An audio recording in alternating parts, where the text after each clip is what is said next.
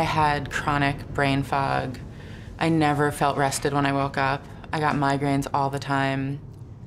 I was hungry all the time, and people feared for their lives when they were around me when I got hungry because I crashed and turned into a crazy person. And just felt generally cranky and bad, basically.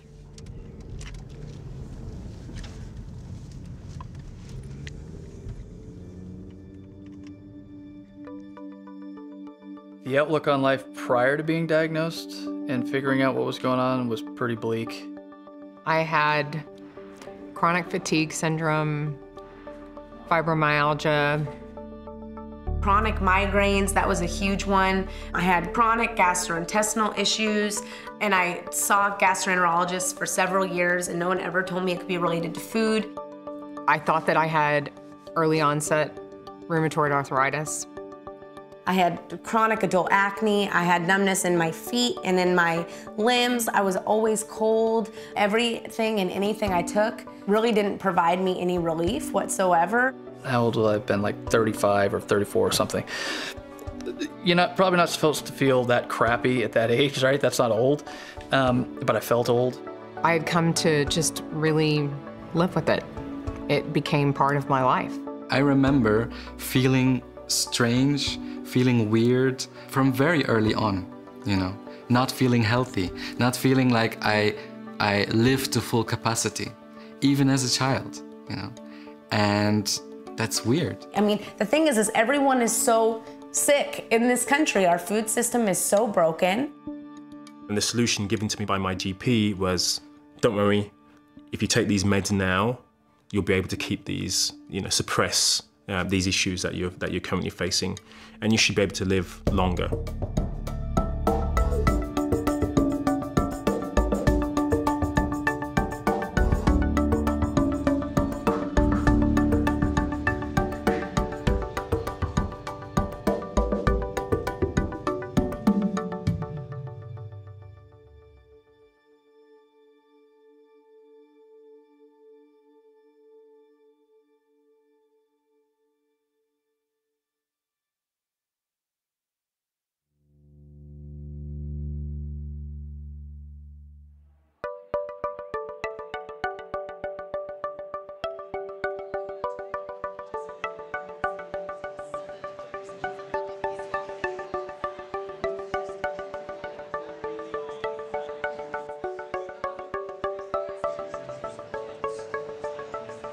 It's amazing, it's like the human body just gets comfy with stuff or accepting of conditions and just kind of like, it's like, oh, this is gonna hurt, or I have a bum knee, or I have a whatever, okay, we'll just kind of deal with it, we'll compensate, we'll be fine. And so you get used to those things. And so same thing happened with me. I just felt horrible, but did it for so long that I forgot how bad I actually felt and how it felt to feel good.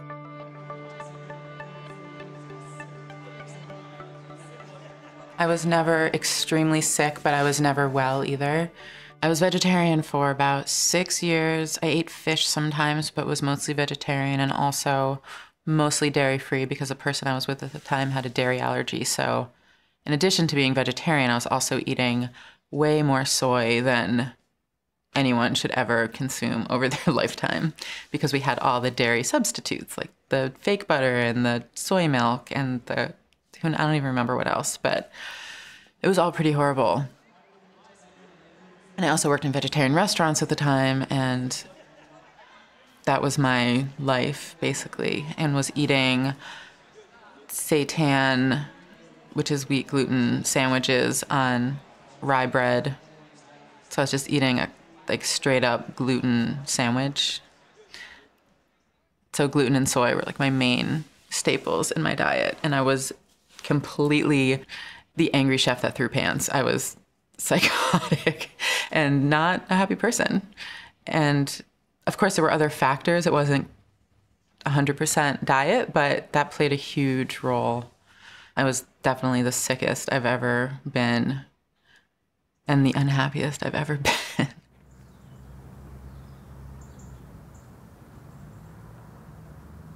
My husband was paleo for almost a year. And through that year, every time I ate, I had just horrid pain, stomach pain. And he would say, I really think that you have celiac and I think you need to get it checked out. And if you have it, you take about a pinch of saffron. You'll want to... My specialty as a chef was Italian.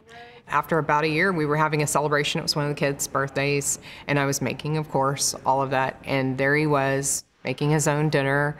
And I looked at him and I said, you're like really never gonna have my pizza and pasta again, are you? And he goes, no. And he said, I really think that you have celiac and you really need to go get it checked out. They checked for the wrong antibodies. I checked out negative.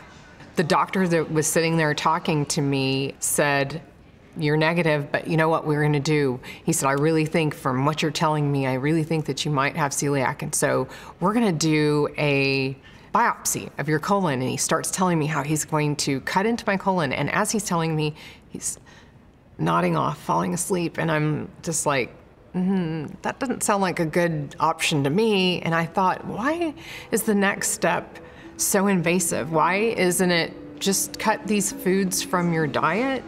Why not start there? I got diagnosed with celiac disease about 4 years ago and was lucky enough where I had typical GI issues and very physical manifestations of that. So if I ate gluten, I knew that I ate it and felt horrible. So went gluten-free, and that did not fix things. So we tried gluten-free, we tried gluten-free vegan, we tried all of those different variations of it. I ended up with no energy and puffy. It's the only way I can kind of describe that. So it's like my body fat percentage took a nosedive in the wrong direction. And I was lethargic and just didn't feel good that way. So we did that for maybe 6 months or so, and then said that's enough of that, and went back.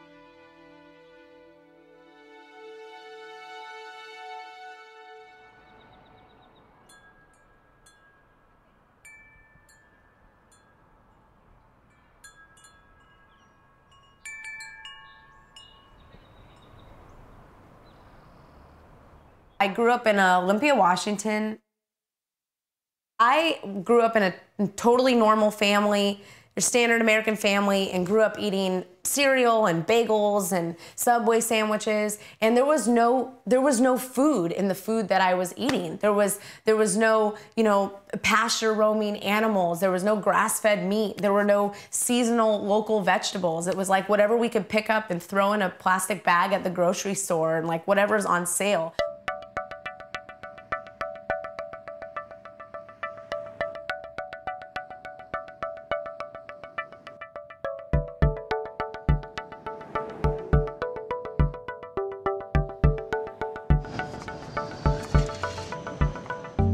A general health consciousness was very strongly present in my life because my parents run a pharmacy. My father was a pharmacist, which means that we ate healthy according to conventional wisdom on what is a healthy diet. So I ate very little meat, no fat at all, that was forbidden.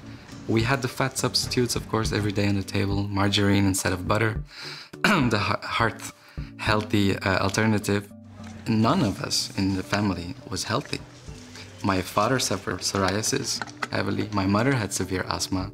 My sister, which I discovered now, clearly had a histamine problem. I had this number of health issues. I had this asthma as well, skin problems, major energy dips throughout the day. As being a child, now I realize what was the reason for that. I was never able to wake up in the morning. I was held to drag my body to school and to pay attention in school. I couldn't. It was impossible. I would fall asleep in the first hours of class. Nobody could tell me why that was, and nobody questioned it even.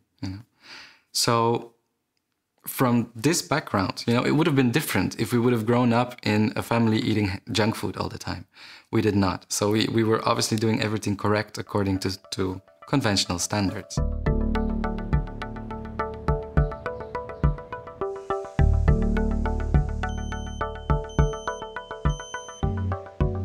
I had several inflammations going on in my body. I had aching joints all the time.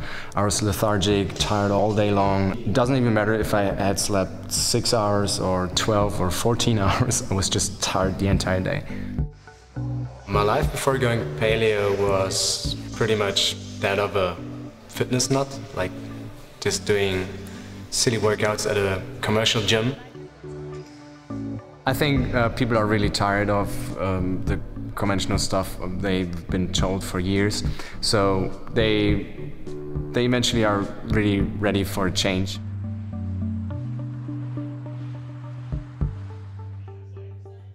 I went to my doctor in my early 30s, and my doctor said to me, based on your blood work and based on the results that we've got back, you have an increased risk of X, Y, and Z in terms of lifestyle diseases. My blood sugar was very high, my cholesterol levels were high, my blood pressure was very high. When I asked him for lifestyle alternatives, he said, well, you're eating a low-fat diet and you're currently going to the gym.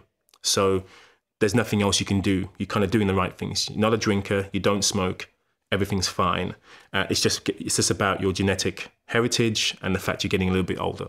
I didn't accept that, really because I was scared of taking those medications, especially in the long term. I've been practicing as a doctor for about 25 years. Most of my patients come with what we would call chronic or sort of long-standing health issues. Some of the problems might be things like irritable bowel syndrome, diabetes, headaches, migraine, general fatigue. Usually the individual has either not had a good experience with conventional medicine or conventional approaches, and or there really isn't very much that conventional approaches can offer that person. But this is what's happening to people. They're just being told, just accept it. Here you go. Here's your diagnosis. I'm sorry, this is the pill, take it. No, I'm sorry, you don't get any other choices. There's a reason why conventional wisdom says do this, everybody does it, and it ends up all crappy. Well, I used to work in a hospital, and once I learned about paleo and the benefits, I became so frustrated at the amount of drugs that were being pumped into people for stuff that could be solved with a good diet and some exercise. Wisdom is just it's such an oxymoron. When we use the word conventional wisdom, it seems like forever, but it's actually maybe 5 years old, or 10 years old, or 20 years old. It mortifies me sometimes to think of the numbers of people that are sick because they've been lied to. When people take conventional nutritional advice, as we generally have been for the last 30 or 40 years, to eat less fat and more carbohydrate-rich foods, including starchy carbohydrates, this isn't good for health. It damages health. People underestimate how powerful taking charge of their diet can be. You know, we are just taught to walk into a grocery store, and if it's in a box, it's in there, it's good for us, we can consume it, it's safe for human consumption, right? But the fact of the matter is, when you approach food without any of that awareness, you're not tapped in at all to what your body needs, what it needs to function and thrive. What you put into your body, that's your fuel. If you're not fueling your body right, it'll break down at some point, you know? This grain, diet pyramid thing is pushed on people from like grade school. It's like that's all people know. You have to be able to recognize when the government and the corporations and the institutions in the society are lying to you, or deceiving you, or just simply don't know what they're talking about. They're ignorant.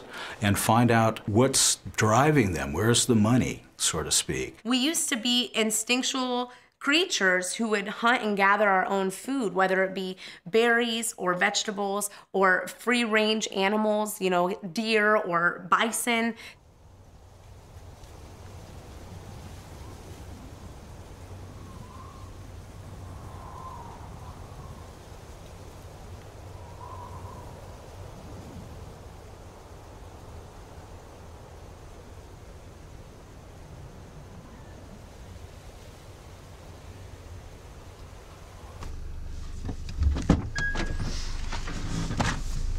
Mate. I've always had a really bad relationship with food, so I knew something had to change. I wanted to make sure that it was a sustainable change. Yeah, I feel rested though, way better than I was when I left.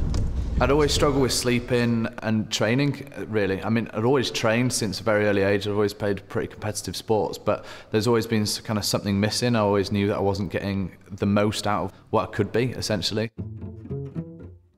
We had a patient come in one day. He was in his early 70s. He came in for a relatively minor operation.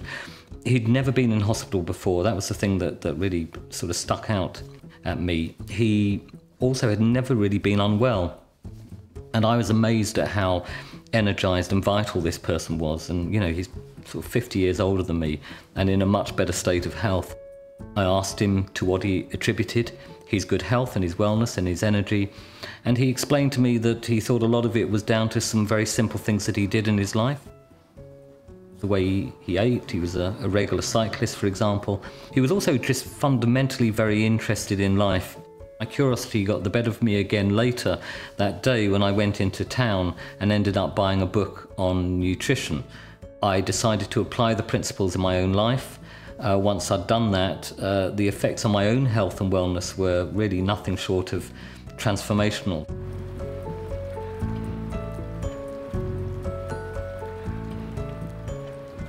I like to eat food that resembles what it is in its true natural form. I like to be close to nature, I like to be outdoors a lot, I like to sleep according to my natural cycle, wake up feeling when my body feels like waking up. I like moving in the very functional sort of primal way, so that's hiking and running and rock climbing, just being out there and using my body and actually really feel like I'm living instead of sort of existing in an office cubicle, if that makes sense. So to me, paleo represents that very natural lifestyle, being in the sun and getting lots of vitamin D, eating sustainable food, cooking from scratch. It's a slow kind of living, which is also not slow in its sort of speed. It's just coming back to the way we used to live and used to feel, I suppose, as well.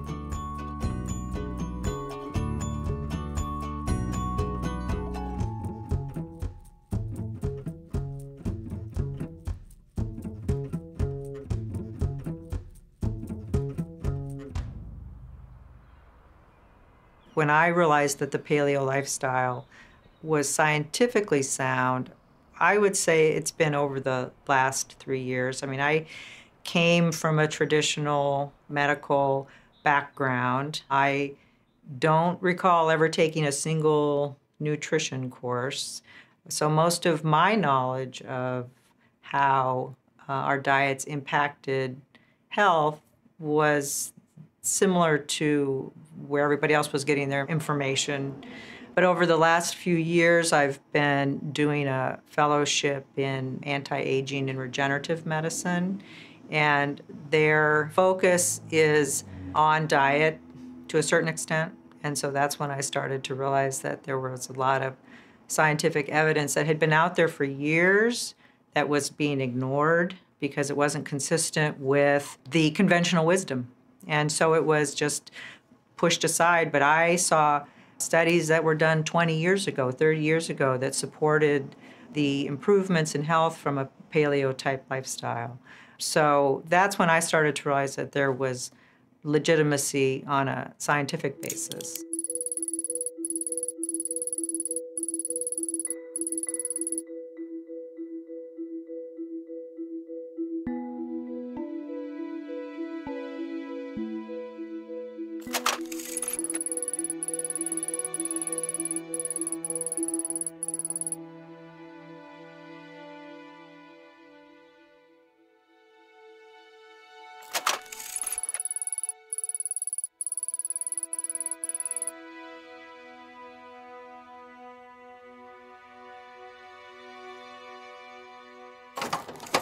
Paleo is eating whole foods, real foods that you either get from a farm or you get from, your rancher. I mean, you can get them from the store, obviously, but you don't get them from a box. It also sometimes has shrimp paste as an optional ingredient. It's about eating real food, eating food that our grandparents would recognize as food, eating food that isn't from a factory, but is from farms and ranches in our backyards optimally if we can garden without killing everything, which I can't. People are skeptical about paleo and like, oh my God, what do you eat out so hard? You can serve them something like this that has so much flavor. There's a very different consciousness about the sourcing of your food, where it comes from, how it's prepared, the oils that it's prepared in, and just kind of your relationship to being able to prepare those things yourself in your own kitchen. The focus is all about eating high quality foods, eating natural foods, and eating foods that are actually good for you and will help fuel you, as opposed to just being for weight loss. What would common sense dictate would be the best diet for us as a species? Well, you could argue a diet based on the foods that we've been eating the longest in terms of our time on this planet. I mean, those are the foods we've evolved to eat that we're likely to be best adapted to and are going to be broadly the best for us. So how long have we been evolving? Well, it depends who you ask, but if you ask an evolutionist, there's a pretty stock answer. It's about 2.5 million years.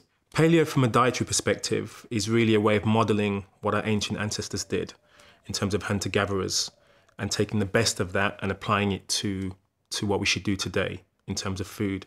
In terms of our food choices, it's wild meat, wild fish, vegetation, fruit, nuts, and really trying to look at the kind of macronutrient ratios that our hunter-gatherer ancestors had as part and parcel of their eating habits.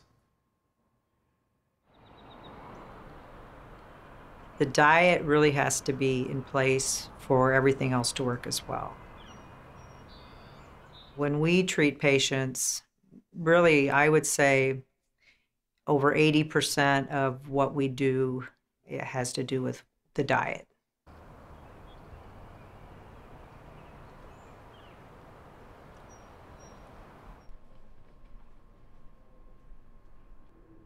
At this point, it's an intervention, you know, and we're trying to get you as healthy as we can get you. We can see, you know, the results already. Right, you know, right. so. And so our goal is always to have you get most of your nutrition from your food. My doctor was quite surprised to see the difference. A+ is what he said. Really? Mm-hmm. And you got to change some of your medications, right? Yes, he has. Mm-hmm. Okay, so what did he take off? Well, we got rid of the atenithal. Yeah. Oh, good. Okay. So since November, then your weight's dropped about 22, 24 pounds? Yes. Okay. And that's just, is that still continuing, or Yes. are you plateauing, or? No, still? It's a okay. nice surprise when you Isn't get on that the scale and go, nice? whoa, where does that Great. go? With the diet that you're on, and, you know, as you lose weight, your need for that, your, you know, insulin sensitivity will hopefully improve, and you'll need less and less of that medication, so. And as you drop your blood pressure or your weight, your blood pressure medication can come down too. Yep. But it's like one happens and then the next, then what happens and the next. You're not depriving yourself of You're not anything. The only thing you're measuring, depriving right. yourself of is chips Right. and bread, you know, and all the things that aren't good for you. But you don't miss. My a coworker said to me, they were having a pizza party for someone who was retiring, and so I had my stuff, and they said, well, she turned to me, and she's had a heart attack, and she has been told not to eat, you know, the fast food and the stuff that she always eats. When are you going to get back to eating real food? And I said, well, but I am. But I am. When are you going to get to eat real food again? And she's just slopping down her tacos from Taco Bell every day. A lot of times, once the diet is in place, the others follow. The sleep improves, the weight goes away. We were satisfied with what we knew to be, and we thought this was it. And you grow old and you die, and you feel miserable and you have aches and pains, and that's just part of the life process. And we know that doesn't have to be. So we're moving more, we're feeling better. It's incredible.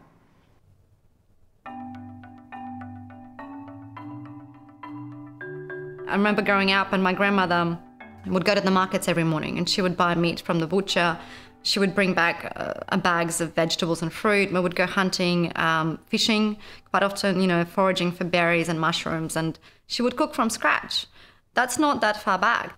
When people say, well, actually, it's not possible to try and live, you know, ancestral way in the modern world, I say, well, we're not actually literally doing that. We're just saying, hey, how about we take away some of these, you know, industrial processes and mutating our food and changing things the way they should be naturally, and just try to live a little bit more the way that we're intended to by nature.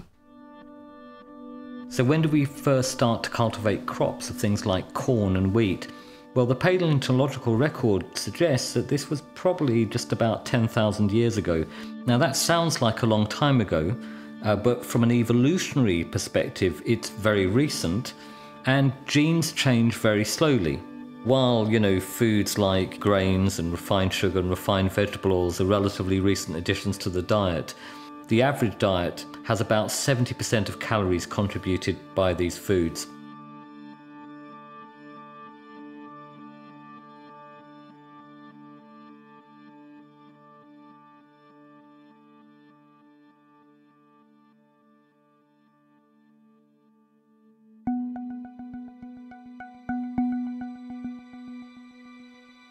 A lot of people do have to eat every 2 hours to sustain their blood sugar because they're eating foods that are causing them to crash. And I used to be one of those people, and I used to have to bring food with me all the time because if I went 2 hours without eating, I would crash and feel really awful.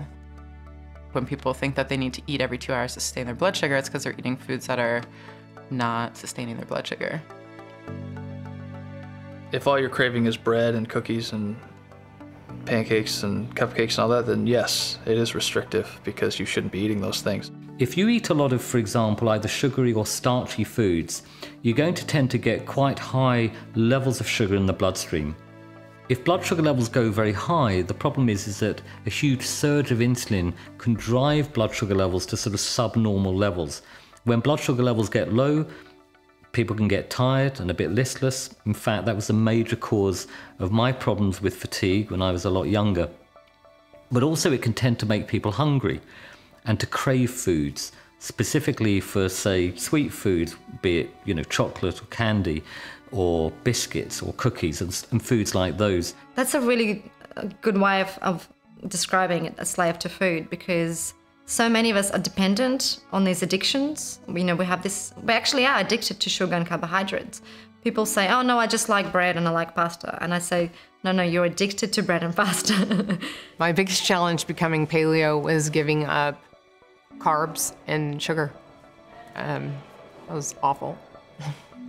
It is hard, and because they're craving their sugar fix.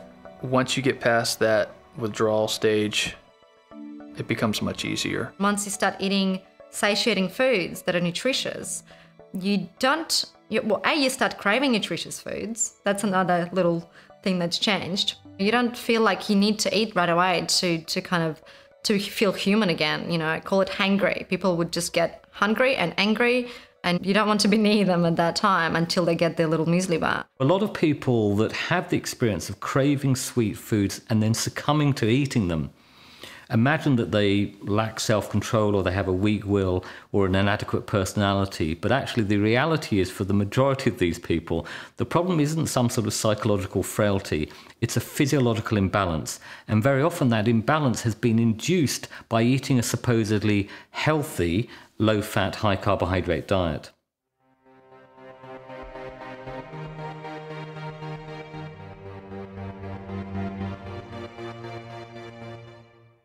The majority of people with celiac disease don't have digestive symptoms. So most people think of celiac disease and they think, oh, you got GI issues and you have all the stomach aches and you have all this kind of stuff, and that's not the case at all. Most people don't have those symptoms. Most people are just munching away on their Wonder Bread and stuff, and they have no idea that by eating that's tied to their migraines or their, whatever other condition that they have, whether it's gluten intolerance or celiac disease. It can manifest in any part of your body, not just the digestive tract. And most people think, oh, if I don't have a stomach ache, then I'm fine. And that's not the case at all. It's actually almost on the verge of scary how much it can make me not be pleasant. I mean, like a complete asshole. I mean, like just a complete jerk. And I know that I'm being a jerk. So it's like, I'm like, God, why are you being such a... And it's like I can't do anything to change it. So, yeah, gluten's nasty. There seems to be an increasingly recognized correlation between gluten issues and brain issues. And whether that's the form of neurodegenerative diseases like Alzheimer's or Parkinson's, whether that's attention deficit disorders in children, whether that's even autism.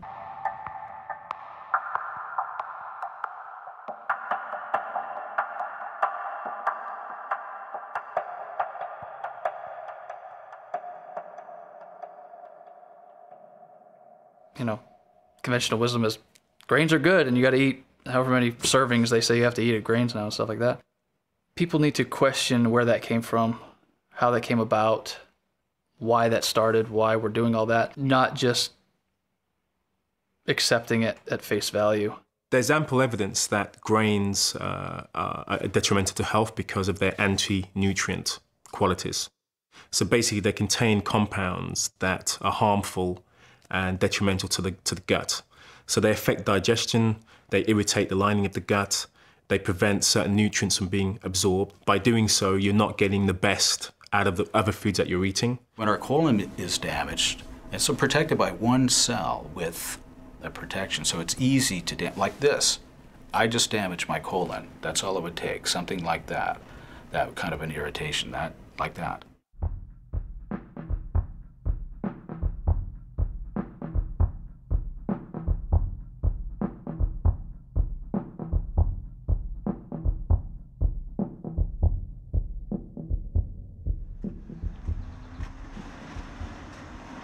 Mum had like a wheat and gluten intolerance, and we've both kind of picked that up as well. So I think one of the biggest things for me especially is the fact that I'm not bloated anymore. Like I don't feel that real lethargy after I've eaten a big meal. And I'm now eating, feeling sustainably full, and then feeling good an hour to 2 hours later, rather than wanting to sort of fall asleep on the sofa or something. Yeah, that was a big difference, definitely. Mark, can you bring me down some packs, mate? Yeah. Can I have some mango? I used to work shifts in a hospital, so coming from a shift to the gym to work out, there was nothing available. I couldn't just stop in a supermarket, and that really frustrated me. And there was nothing. You could either buy a chicken breast that was pumped full of potato starch or rice starch or something, or you could have some fruit, and there was nothing complete, nothing that would help us. So we decided to do it ourselves.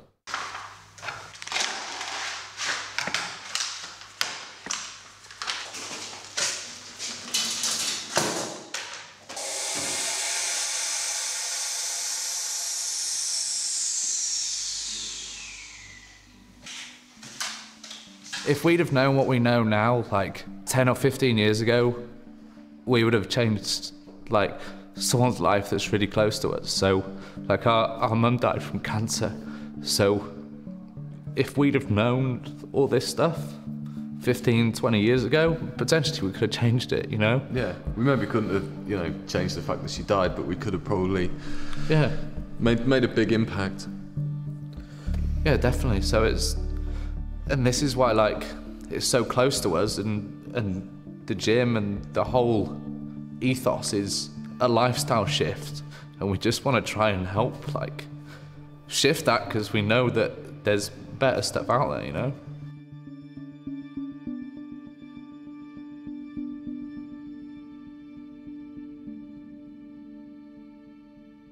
For an increasing proportion of the population, the grains are very inflammatory in the bowel, and that sets up a lot of inflammation elsewhere in the body. And since inflammation is the main driver for disease, then we want to keep the inflammation low.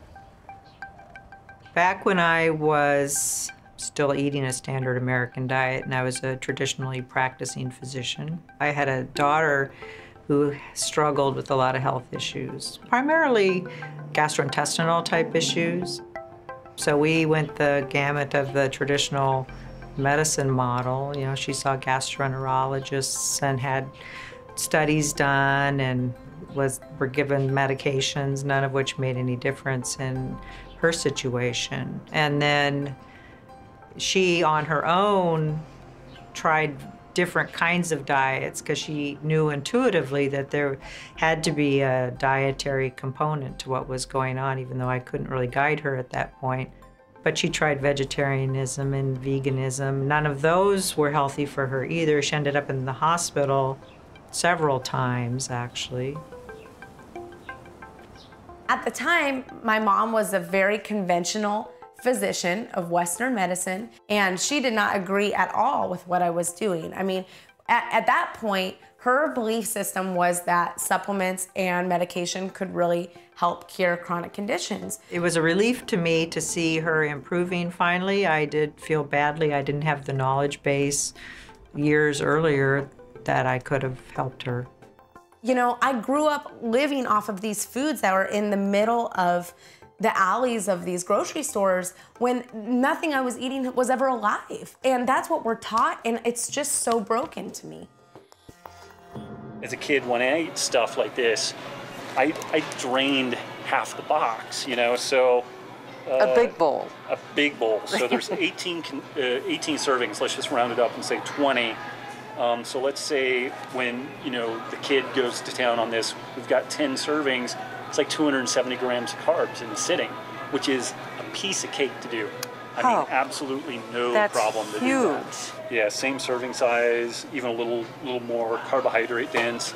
And you know, honestly, this stuff would be so sweet that I might even eat less than that in a way, even as a kid. So then you've got the kashi, it's whole grain, and you know, it looks like harp seals are being saved on this thing and all that stuff. And so their serving is a little bit larger, it's a full cup, but it's 41 grams of carbs. So really, I think this one is even more carb dense than the other. The frosted flakes are. So yeah, you know, this stuff is so damn yummy, and it's really just not very good for you. Just given the carbohydrate content, and again, nobody is going to sit down and eat a cup of this. Well, you know, I think that it's probably easy in the morning for kids to get up and eat cereal and have some milk, but what we're seeing is an epidemic of obesity and insulin resistance with children today. Right. And which is in diabetes, which is a huge problem. And these boxes and bags of food that are prepared with high carbohydrates and high sugar are definitely causing that. Right. And the soda at lunch and the Gatorade at the soccer game before dinner, And pretty soon they have a carbohydrate load that far exceeds anything that any human should ever consume. Right. So sugar comes obviously from sugar in the diet, but it also comes from starch. Starch is sugar. It's just chains of glucose molecules.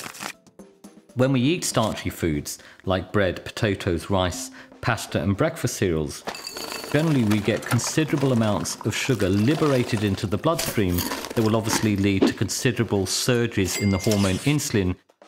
The purpose of insulin in that stage is to force the blood glucose into muscle tissue, into the cells, to be utilized as energy.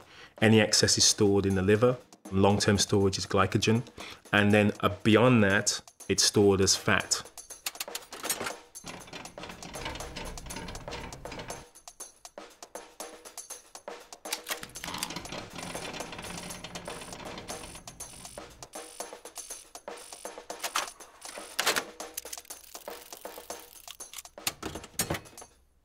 Elevated insulin basically means we have a constant supply of energy, and so there is no need for your body to break down further energy stores, i.e. fat stores, to provide energy. So what insulin does is facilitate the uptake of fat into the fat cells. The fat can get out again, but unfortunately insulin reduces the body's ability to do that. It impairs what we call lipolysis, which is fancy language for release of fat, basically. Eating little and often, which is often what conventional wisdom tells us to manage blood glucose, is far less effective than eating a larger meal. We're always digesting and never building. It's the wrong system. We need to eat, absorb what we're eating, digest it, build anabolic environment, go hours without eating, then eat again. So we're not grazers. We're not ruminants. There's just something wrong with that whole concept, evolutionary, dietary, health-wise. If you're eating a diet based on foods that help basically bring insulin levels down, stabilize blood sugar levels, then you're going to facilitate fat loss. You can effectively then use that fat as a fuel. a bit like a hibernating bear.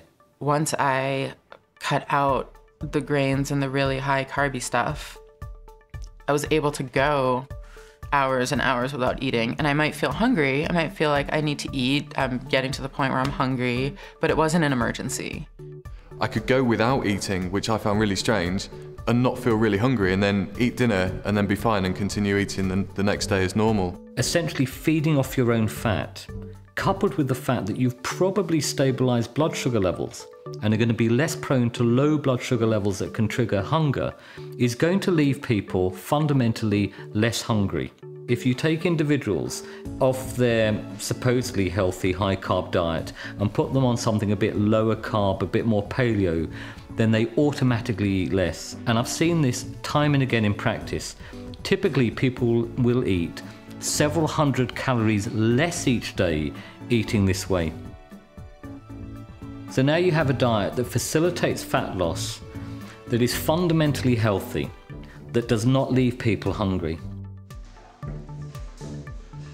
I went through a very significant stage of a classic bodybuilder's diet in the sense of many small meals a day with a decline in carbohydrates throughout the day, absolutely no fat, and so on. This led to several crash diets even because I wasn't able to shed fat. I actually invented a diet of my own at a certain point, which was a bar of chocolate and many liters of water a day.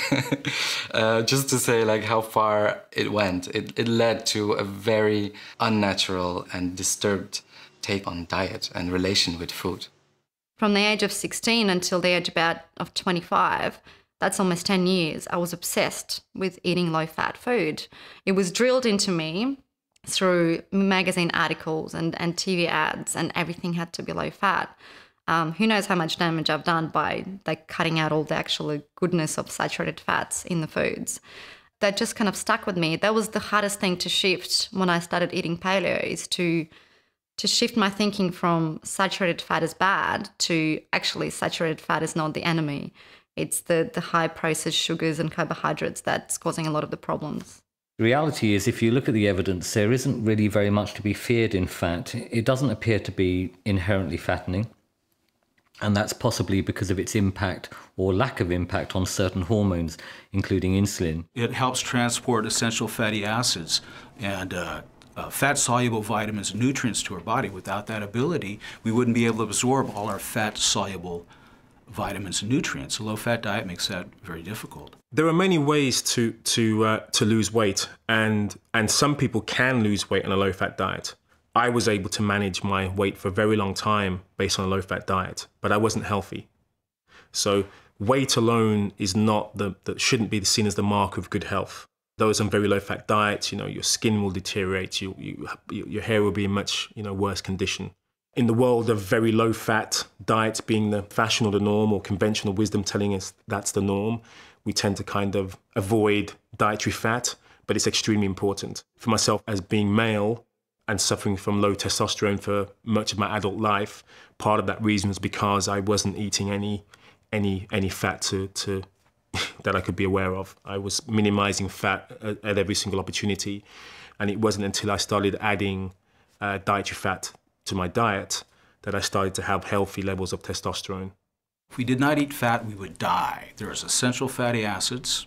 There are essential amino acids. If we do not eat protein, we will die. There are no essential carbohydrates. The fact that we're suffering from a lot of diseases in terms of mental degeneration, a lot of this again is linked to excess carbohydrates and not enough, and is following a low-fat diet. Most of our brain is fat. Our cell membranes are part of fat. It provides structural and integrity to every cell in the body. It's not just an energy source, but as an energy source, it is far superior to glucose and carbohydrates in every measure. It's the preferred fuel for our heart. A lot of hormones are reliant on access to dietary fat and cholesterol, dietary cholesterol. My family is one of those families with high cholesterol, and my grandma has been eating margarine since the 50s when one of her family members had a heart attack at a young age and is still horrified of an egg yolk. Some people find a correlation between dietary cholesterol and heart disease. That's wrong. Problem with cholesterol and heart disease is oxidated cholesterol, which is inflamed cholesterol, not dietary or serum cholesterol. When you have an inflammation in the body, you can oxidize your cholesterol, and that can cause problems. So the issue is not to eliminate or suppress cholesterol, which is fundamental to our health. In fact, it's the most powerful antioxidant in our body, and now we're suppressing it. What we should be doing is eliminating the cause of the inflammation. What's the cause of the inflammation? Bad dietary choices. Our rush towards a diet away from fat towards carbohydrate-rich foods could be actually fueling rates of, for example, overweight and obesity, but also allied problems, including cardiovascular disease, heart disease and stroke, and what we call type 2 diabetes.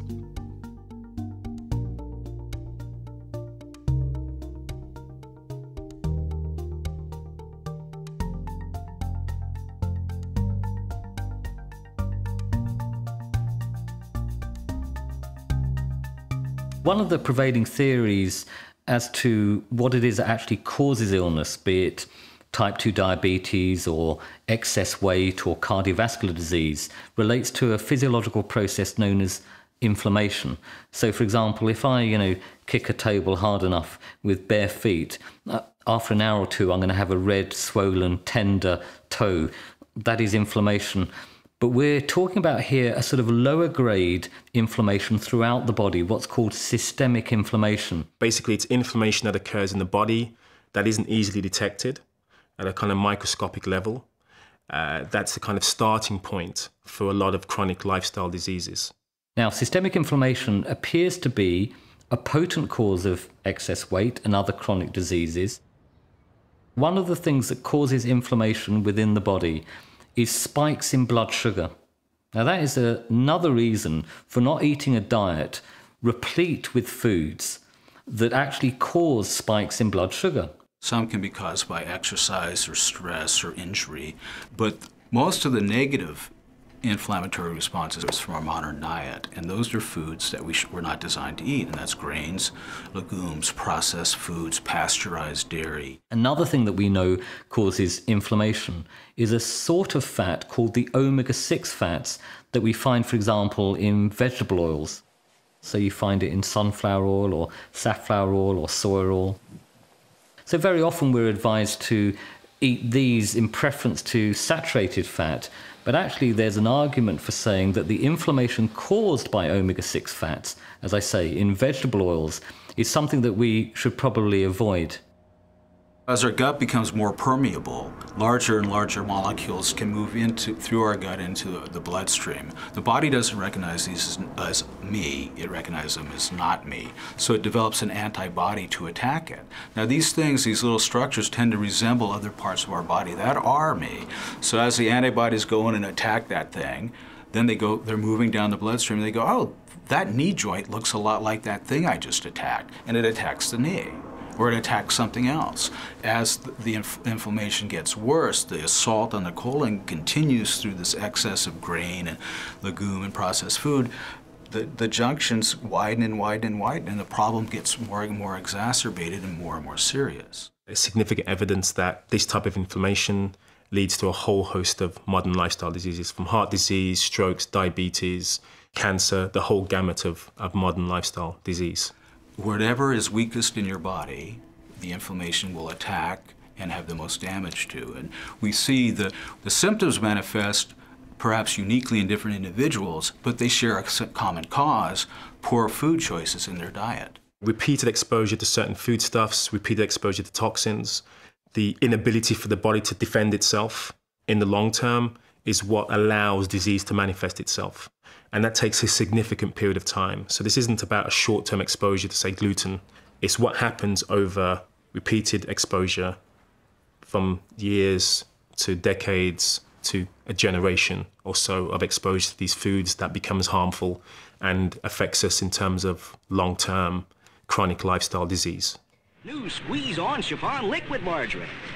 The squeeze is on. Now... There are some fats in the diet that really should be avoided. For example, the industrially produced fats, so processed fats, One example of that are what we call partially hydrogenated fats that are used in the processing of many processed food, including some margarines. There are other forms of processing. There's something called interesterification, which involves basically chopping up fats with enzymes and then reassembling them into completely novel fats. Trans fats are extremely unhealthy. They have been linked to heart disease. They're a man-made product by and large. When we eat fat that's been overheated or chemically altered, they're now in a structure that our body doesn't recognize, and it doesn't know what to do with them. It has to be stored somehow as a toxin, maybe surrounded in body fat, or it causes an inflammation. It's not a healthy source of fat, and our body recognizes it and has to try to deal with it. That's why, I mean, you can see even conventionally, a lot of manufacturers are now trying to reduce the amount of trans fats or eliminate trans fats entirely because the evidence is overwhelming that they're an unhealthy source of fat. On the other hand, I think there's nothing to be feared in fats found naturally in the diet, particularly in whole foods where you find those fats naturally within that food, for example, a piece of meat. When I talk to people about what I eat, they get surprised that I look the way that I look, and I'm not, huge, as big as a couch, because I do eat a lot of saturated fat, lots of eggs, lots of butter, meat, I eat fatty cuts of meat. I love my pork belly and things like that. I never used to cook with certain parts of meat. It was always chicken breast, steak, maybe some minced meat, sausages, kind of your typical protein sources. Whereas now, I'm trying out offal, I'm trying out different cuts of meat, more nose to tail kind of dining and cooking, which I think, A, is more ethical and healthier for the planet because we're utilizing all of the animal. But it's also very nutritious, making bone broth and cooking with all parts of the meat that you get. There's 2 cows worth of bones in there. So we started with this. Yeah. These are the sort of trimmings, so all the gristles, all the bones go straight into a tub. We boil them for 2 days. A lot of American customers come in as well. They're asking for it specifically. We sort of market this. We don't call it bone broth particularly. We either market it as a mou shot, which is just a quarter-pound little tub. Just neck before or after you've been training, so it's like a beef tea. It's so popular. Oh yeah, the amount of animals that we sort of kill in the course of a week. Yeah. I wouldn't sleep on a night unless we utilise every last little bit of it. If I'm taking that animal's life, you've got to have some respect for the creature and use every last little bit of it. Okay, so I'll have them here at picnic if you need them. Okay, bye. So since everything that we do is local and seasonal, we change our menu all the time. So basically the way that we inform customers of what we have is we update this lunch board here, and then we hang little signs in the fridge so people know which entree they're getting. I feel like we work around the clock, because we're always kind of trying to keep things updated in such a small space. We're always having to re-merch things and move stuff around. And I mean, if you guys could see how funny it is for us to run out of soup and clean the soup well with our little tiny sinks. It's, it's kind of a logistical nightmare. So we just have tried to figure out so many ways to work around it. I mean, anytime someone approaches me and they're like, I want to build one of these, or I want to, build a business around paleo. It's you have to know, especially trailer living, it's a 100-hour-a-week job, minimum. I mean, constantly from the second I get up in the morning, baking, to then running the shop, to then going home and checking in on social media and responding to emails. You do need the proper fuel, though, to keep that energy going. Otherwise, you would never be able to thrive.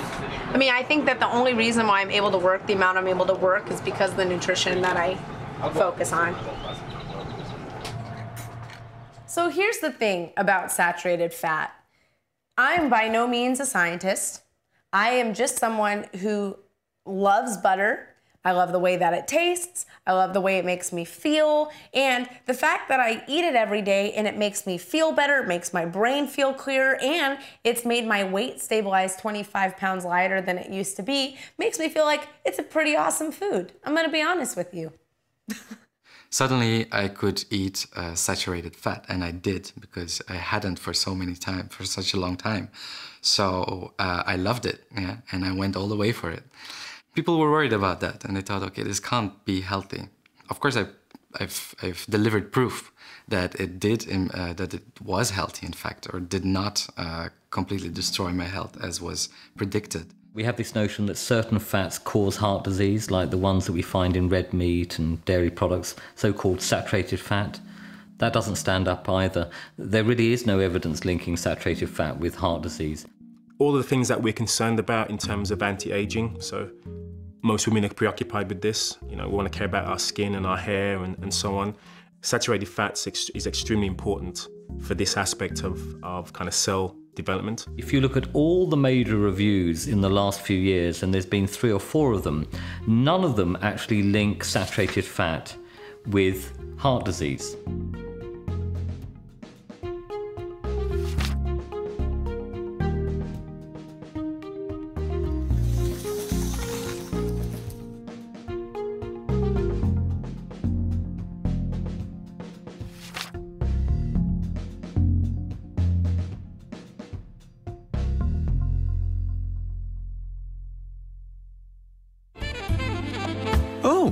I can't believe it's not butter. Fresh butter tastes with 70% less saturated When you think about it, this whole idea that saturated fat does not cause heart disease may sound vaguely heretical, okay? Because we've had that drummed into us for the last 30 or 40 years.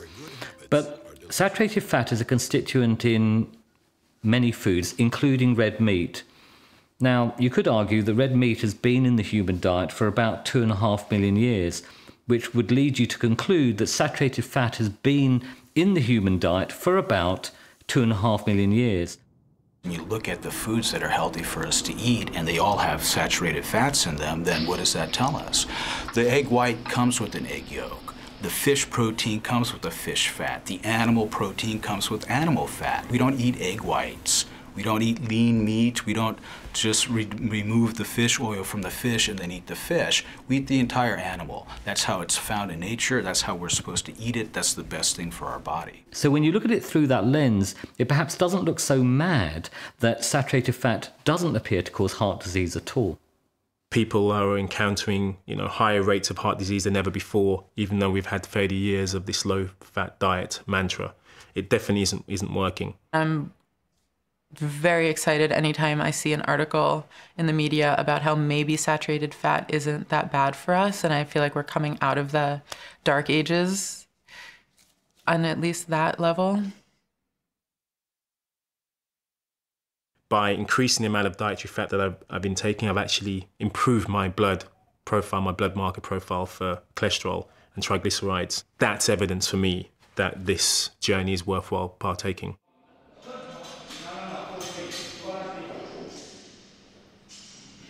Our overall activity level shrinks down dramatically. So we sit in an office for 8 to 12 hours. Then we drive directly into a bar, sitting down again, sitting in the car, sitting in a bar, going home, sitting on the couch in front of a TV. So basically, all we do is sitting and getting from our chair to our car or to the next chair. The whole ethos now is to sit down at a desk and at a computer all day. Like, we sit in such a closed position, which is terrible for our posture, terrible for our bowel function, terrible for the whole way our body just processes food, energy, blood, water.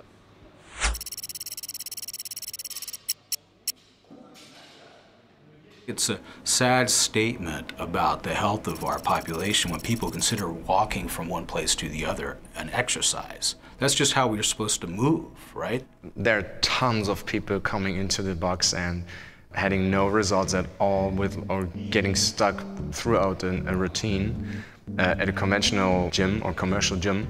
And then they, within the shortest time, like sometimes within 2 to 4 weeks, sometimes up to 8 to 12 or 16 weeks, they get amazing results. Most of the time it goes hand in hand with an approach to the better diet.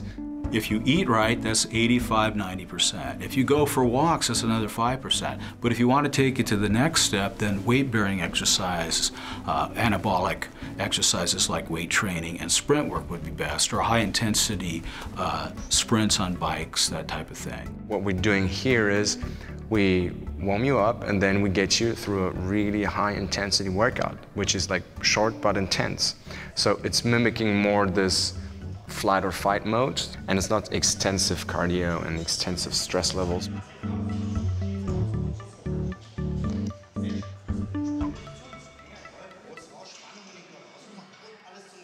What you don't want to do is chronic, repetitive, long-distance cardio, so events that would be more than 20 or 30 minutes. Sprints cause a powerful positive hormonal cascade in the body, increasing testosterone growth hormone release, which tends to create an anabolic environment that burns fat and builds muscle. So a sprint would be, I think, probably the most powerful single form of exercise you can do. I would put it even higher than weight training. I would put weight training just slightly below that because you're using your full body. Now, so for some people who can't run sprints, the second best thing would be do sprints on an exercise bike, and then combine that with weight training. And weight training is just putting a certain set of muscles through a sprint against a weight. If you think of counting the reps as just a way of counting time, then and each rep is taking, say, 3 seconds, then you do 10 reps as a 30-second activity. So that's how you would look at weight training. Rather than activating a very small set of muscles or a small area of their body, we're just trying to make and help people get the most out of their body. Functional movement's it's not just about lifting heavy weights and sort of burpees, you know. There's a lot of movement in nature that we do already that's very functional, and it's the way our body's designed to move. Whether it's swimming in the ocean or hiking the mountains, or in my case, you know, I like rock climbing because it's something very primal. There's flow when you do it. It's almost like a meditative state. You know, you're using the whole body. You're kind of playing with another object, and it's a very social sport, almost sort of tribal, to me anyway. But I think people have to sort of reevaluate what functional movement is. Sometimes it's just walking up the hill really fast, or climbing up a tree, or lifting heavy boxes and things like that. You can find functional movement in everyday life. We need to have an adequate and substantial amount of movement in order to be better aligned with our genetic heritage. Keep it out here. Let's be tagged now.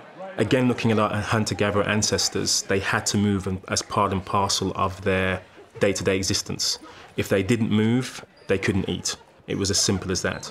So today, although we don't have to hunt and gather our food as we did in the past, we still need to mimic some of those ancestral movement patterns. So from walking to sprinting to lifting heavy loads to kind of crawling, jumping, all of the kind of fundamental movement patterns that were important then are just as important now. There's definitely a discord between conventional workout methodology and what we should be doing according to our genetic heritage. So exercise today is very much about performance. Sometimes it's seen as a way to lose weight. Very often it isn't seen as a way to promote good health. Growing up, my father was completely stressed out, but he would go play tennis. And it was like a chore because it's like, crap, I'm late and I got to rush over there and now I want to play tennis and we're going to make it totally competitive, which is nothing wrong with that, but it doesn't alleviate stress. It's not relaxing. And then rush home and do whatever. Most of the practices that we follow in terms of exercise tend to be very specialist. So I'm a runner, so I will continue to run. And I will continue to run further distances. I'll increase my volume. If I'm great at playing a particular sport, I'll spend my time and invest my time in that particular sport. But as humans, we were designed to be movement generalists. We weren't designed to be focused on one particular activity. We would have to cover a wide range of movements.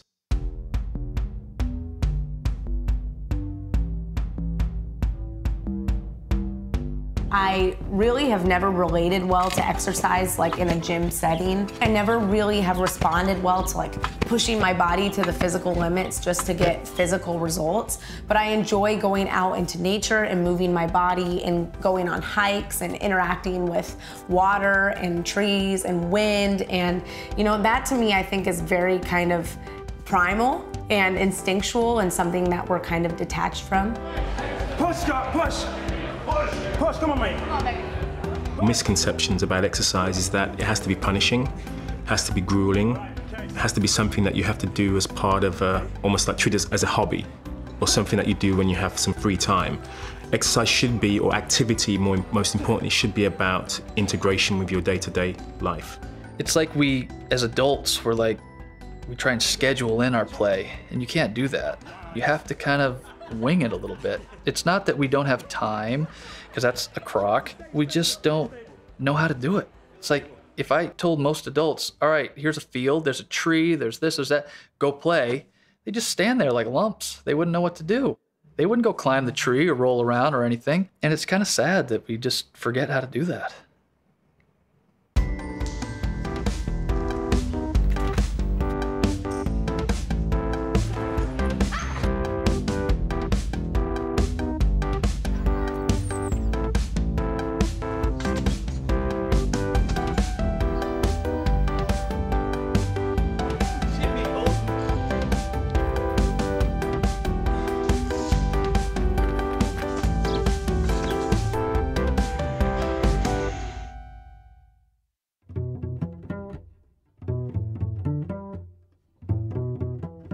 I think you need a certain balance of not moving too much and having enough rest. We know we're chronically underslept and stressed. So if we get someone who's doing the sprint work and they're eating right, but then they're staying up till 2 in the morning watching TV, it's completely counterproductive. A lack of sleep is a great way for you to continue to have issues with managing weight. Part of that is because your cortisol production tends to be out of whack. Also, the hunger hormones, the ghrelin and the leptin, can also be kind of confused based on a lack of sleep. And that can all stem from the amount of light exposure you get, the time for your melatonin production. So if you're using a lot of electronic devices at night, your body's not prepared for sleep. So you have less deep sleep and less REM sleep. And then the cycle kind of continues. So sleep is extremely important, and the hormones that are kind of involved in managing sleep and managing and regulating appetite are all interlinked. So as well as getting your sun exposure of vitamin D, it also lets the body know when it should be alert and alive and well, and also when the body should be kind of slowing down and preparing itself for deep sleep. So anything that you do outside of that, or kind of out of sync with that process, may mean you're likely to increase weight, especially around the middle.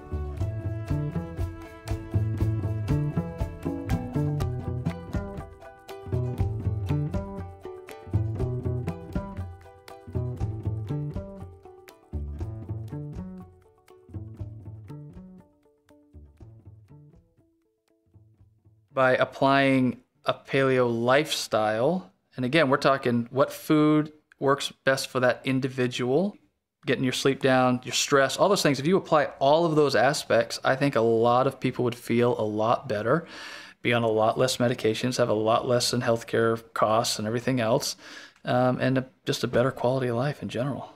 Now I realize that it's not about what you inherited in terms of your genes, it's about what you decide to do in terms of gene expression, in terms of lifestyle, that affects how your genes respond to your environment. I'm going to tell you about my first client. So some of you have met my first client. He worked in banking. This person was pre-diabetic. What was interesting is after a very short-term intervention, this is about 6, to be fair, probably about 9 months, 6 to 9 months of intervention, which included diet, which included other lifestyle changes, including activity. We have the after picture. Blood pressure became optimal. Their blood glucose normalized.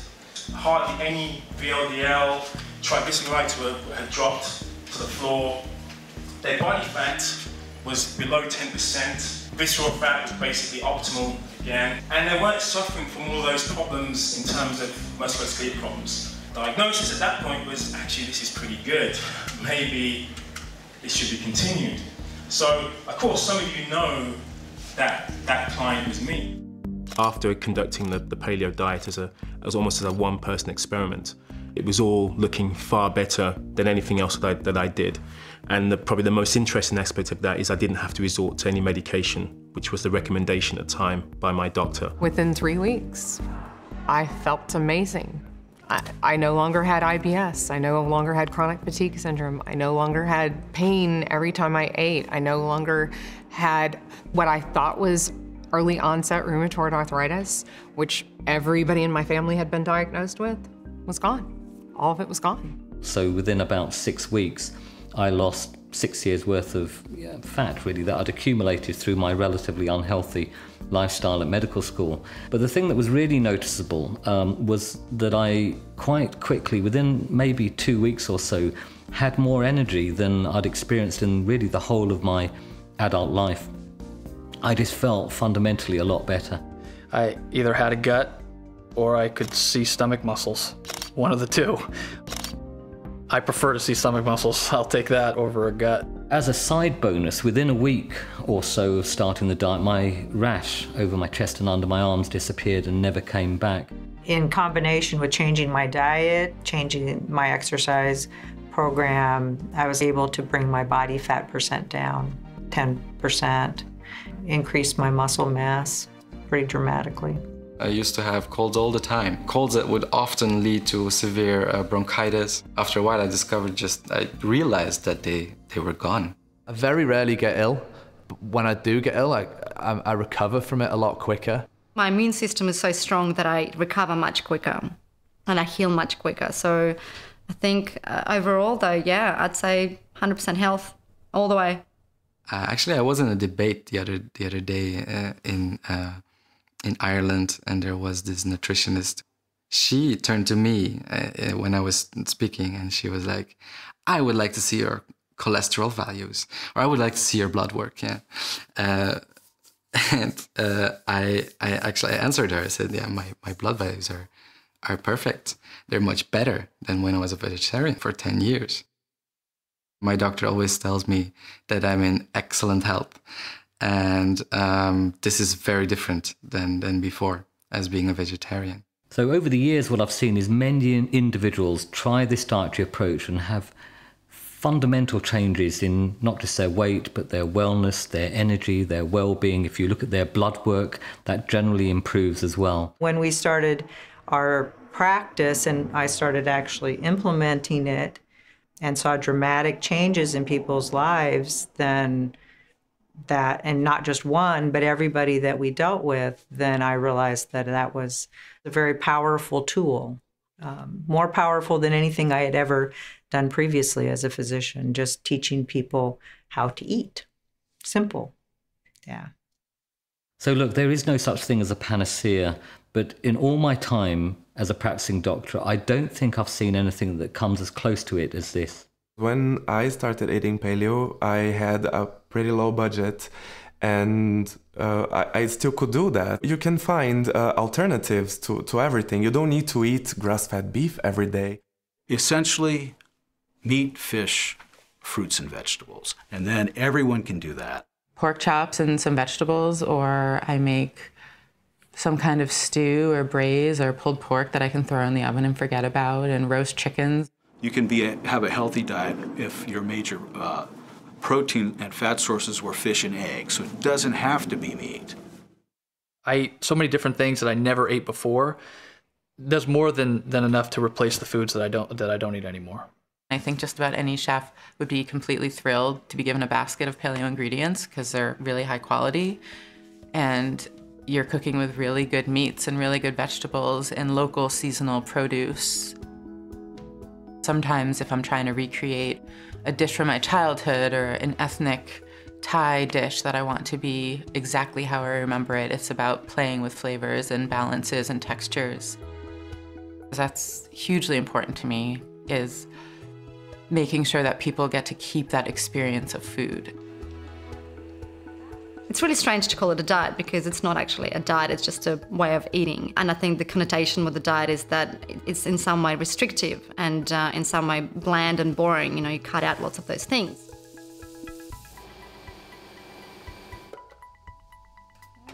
You know, now I love cooking with things like cauliflower and beetroot and celeriac, artichokes, endives, things that I've probably never used to eat before. You know, it'd be broccoli and carrots and your typical kind of 3 veg and a meat. Whereas now I get to experiment with lots of new herbs and spices and and different techniques and sort of applying that to sort of whole foods. You know, you want to keep it varied, so you try out different cuisines, cooking with different seafood and different fish. That's exciting to me, and I think that's what I love about cooking paleo. I have discovered the paleo diet. I was overwhelmed by it. I per se wanted to make it the center of my life. And we rediscovered the joy of eating, of cooking, wanted to share that. So we tried out to, you know, to run a small restaurant.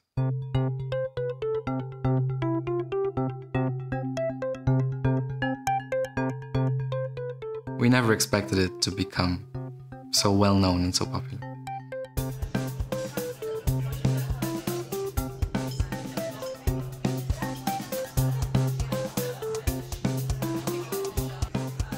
A lot of people come with a certain prejudice. They heard about the paleo diet, they hear the word diet, which I actually don't like to use either, and they immediately think of health food, which is per definition not so tasty, and they think of restriction. They came for the theatrical side of it. They expected to be served by someone wearing fur and on stone plates. Then they come to our restaurant and they see abundance. Abundance in colors, abundance in flavors.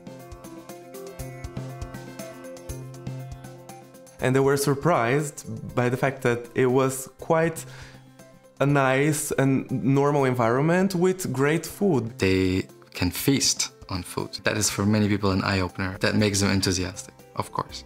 Plus they can eat fat, and which carries flavor. I mean, it's an essential part of a meal.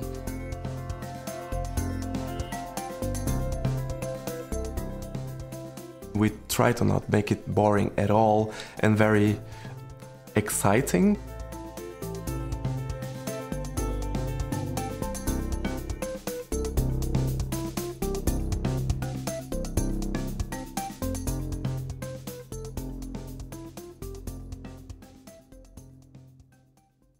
People get surprised when they visit my website because it's not even for people that eat paleo, it's just good food made with whole foods ingredients and good flavors, you know, lots of herbs and spices and things like that.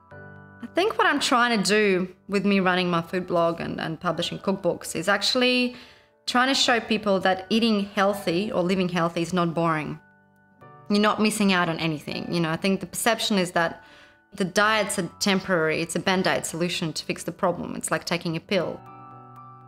And what I'm trying to show, it can be sustainable, it has longevity. It can be a sort of everlasting type of way of eating and living. And it's varied, it's practical, it's accessible, and it's very much doable by anyone. And so if I can change people's perception about healthy eating and healthy living, that it's not just for sort of the elite few, it can be applied to any kind of lifestyle, budget, country, location, gender, then hopefully I've done my job well. I've ordered some biltong for it, but we just need to add to the order. It's going to be here on Friday. Okay. There should have been extra in that last lot. Yeah, there was. I used it. What, for their packs? No, that's included in what we needed to order. Right, okay. So that's all right. The growth over a very short space of time has been huge. Our trade sales have increased month on month, and our website sales have again increased month on month. We haven't actually had a month that we've gone backwards, even continuing for Christmas and all that sort of stuff as well. We've been overwhelmed by the growth of it and the reception and the feedback that we've been getting as well. I guess that's what gets us up every morning, is not only do we want to provide the best products that we can to people, but part of what we do is trying to help educate people. Hey Leute, herzlich willkommen bei meinem Kanal Johannes Kwella. Hier dreht sich alles um Buff, Strong, Barefoot. Ich habe die Ideen für ein Barfußleben und ich zeige euch, wie ihr die richtigen Techniken im Olympic Weightlifting, im Powerlifting, im Crossfit und im rein Bodybuilding richtig ausführt, korrekt ausführt, euch nicht verletzt. Ich habe die Tutorials für einen Strong Lifestyle, das heißt wie... The growth of the channel and of the box is telling me that we're doing the right thing at the right time. So people are having their eyes open for it and their minds open for it, and they're open for new things. What drives me is the fact that I'm so passionate about this movement. I mean, it has changed my life in so many ways. It's built self-confidence, it's eliminated health problems, and it just makes me feel awesome. And so I just feel this dire need to like translate that to our customers and get people excited and encouraged about doing something that's gonna help them. That's what drives me every day.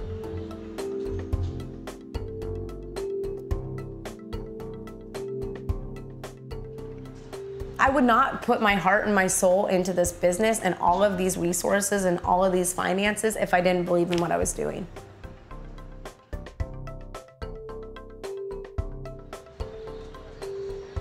There aren't that many places in the world where like-minded people can congregate and get together and share not just their ideas and experiences, but the sort of the emotion that goes along with how you feel living this way. So it's quite powerful. It's quite empowering to be able to get here and share stories and hear other people's stories about the amazing transformations they've made in their lives.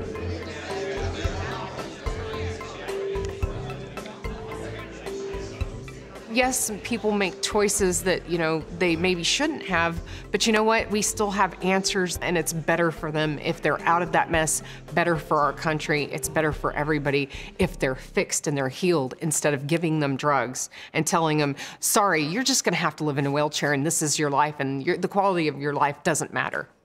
Bullshit. Bullshit. I'm sorry. That's just not right.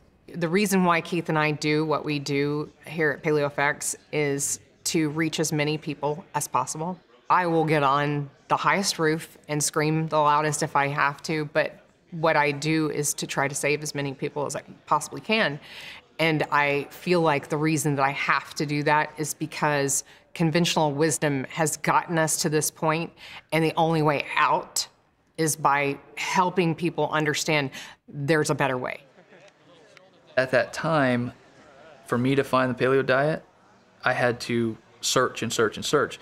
I wanted to get more awareness out there. It's like it was harder to find. And so I thought it would be really easy to find if it was just staring at somebody on a counter or on a magazine rack at a checkout aisle.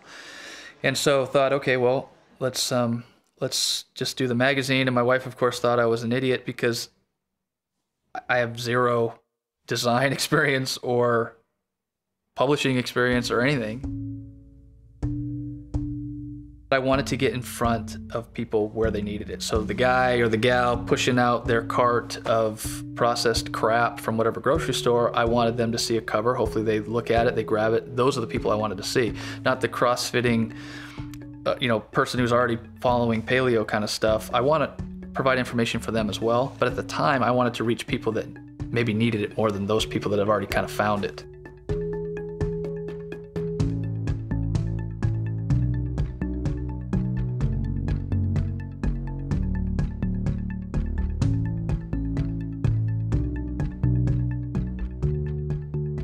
As human beings, we have far more in common with each other, regardless of where we're from, regardless of our racial heritage. We have far more in common from a DNA point of view than what separates us. And so, believing that this diet is optimal for humans, I believe that anyone and everyone will benefit from the paleo diet.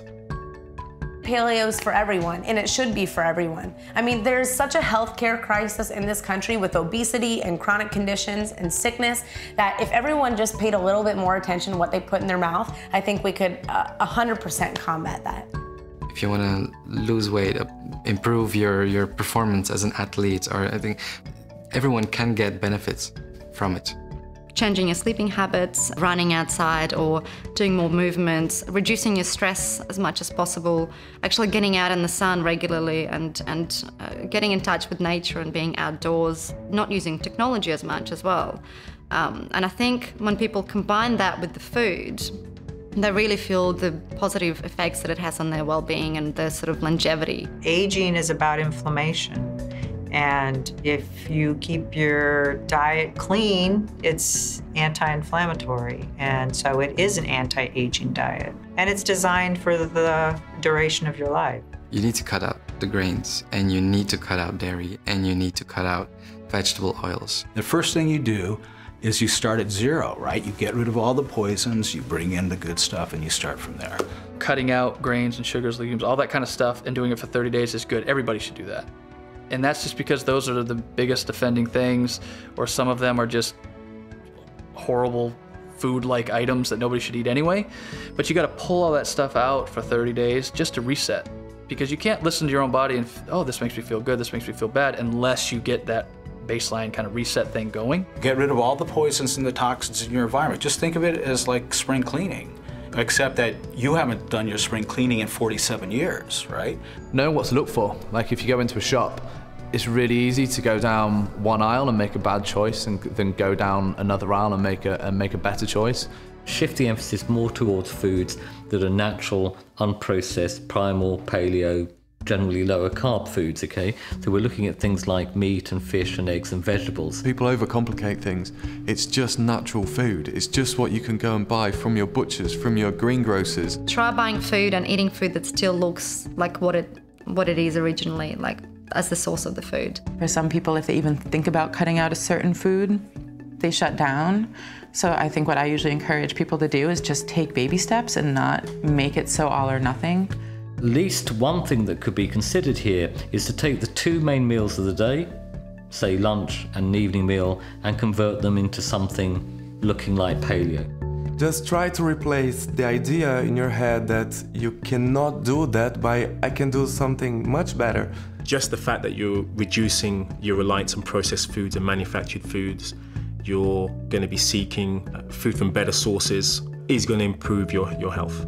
Make a commitment to learning how to cook the foods that you like, and you start to experiment. You take the time and you get on the internet and do some research. You can buy some recipe books or cookbooks, and then you stay with it long enough so that you can have an intimate and intuitive relationship with your own body and to know whether things are good or bad for you. Take some blood panel work and do a snapshot before and after, and then you can see what the results are for yourself. See how you look, feel, and perform. I mean, you have nothing to lose but to possibly get healthier, feel better, lose weight.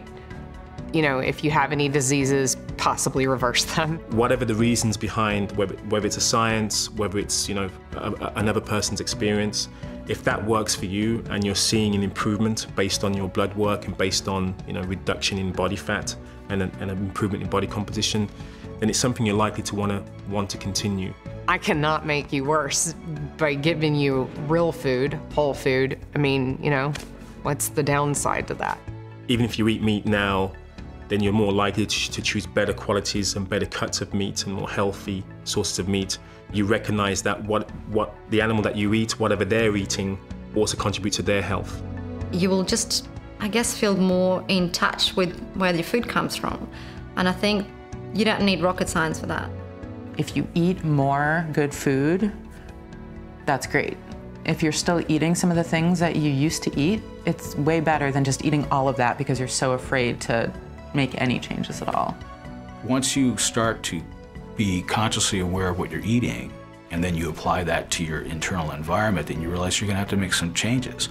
Or if you're not gonna be able to make those changes, willingly accept the consequences of your actions. If you start something, make sure you last long enough to feel a change, so don't skip on the first days or after 10 days, oh, it doesn't work. Like after 2 weeks, you cannot say if a diet works or not. And diet not in terms of really dieting, but like in terms of nourishing your body and eating. Starting off by implementing a diet, you're more likely to use that as a gateway to other areas of your lifestyle that will also improve. You're more likely to start thinking about activity levels and increasing those. You're more likely to start questioning the type of products that you have in your household, you know, the toxicity of those. You're more likely to consider, okay, you know, maybe I am drinking too much and I need to moderate that. There are other areas of your lifestyle that I believe will be looked at in more detail when you embark on this journey. It's gonna get better, not worse. So that's how I would look at it. It's a lifetime commitment. Just go out and have fun. It's a marvelous lifestyle, which brings so much more to your life, really. That's kind of the only thing I can tell somebody. I mean, do you want to feel better or not? I don't know.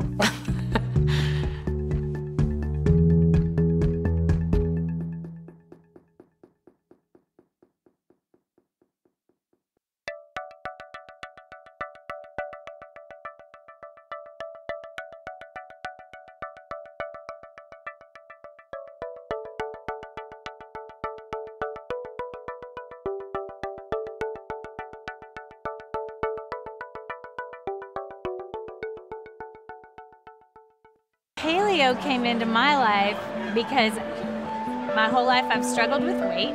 I was 300 pounds. My face was super round. I was 285 to 290 pounds. I was lethargic and, you know, just sleepy and just kind of walking through life. I have been diagnosed with cancer and lupus. I used to be on lots of steroids. I used to have to inject morphine into myself. About 2.5 years ago, I found the paleo lifestyle. I resisted it. I resisted vehemently at first. I thought it was like the craziest thing that you could think of. This is ridiculous. I believe in vegetarianism. One day I decided to take it all into my own hands, find out what works for me, what doesn't. That's how I found out about paleo. I had to make a change in the way I was eating, the way I was living. Okay, we're throwing away everything. We're starting new. My light came on, I figured it out. I was like, this makes so much sense. I've lost 80 pounds within 1 year. Go run a mile for the first time in my life. I started exercising. I made more and more food choices. It's me, you know, my mood isn't determined on if I just had a insulin spike or not. And within a few months, I was doing like 5Ks and obstacle course races and crazy stuff like that.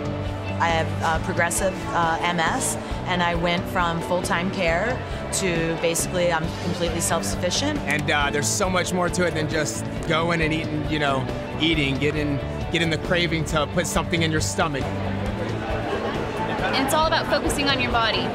I now believe that paleo is about nourishment more so than I believe it's about elimination or about being thin. Natural patterns, natural eating, and a life that's genuinely worth living. I completely got my life back, and I continue to heal, and I believe that self-care is healthcare and food is medicine. And I just want the whole world to know that. The things that make my body feel the best and the things that make me feel more like myself are the things that are closest to nature. And really the paleo diet covers all of that, and it makes me feel more alive, more happy. I got everything that I lost back, and what I needed was to think about paleo in a way that was about enriching my body and my spirit. Literally everything I am now in life, or everything I'm doing, has been traced back to that moment where I kind of discovered this whole thing. Step in, get your toe wet somewhere. It's all about eating clean, playing often, and crushing life. It's really fun. It's like a whole new life. This is it. Some form of it is it. There's really no way that I could pay it back except sharing it with others.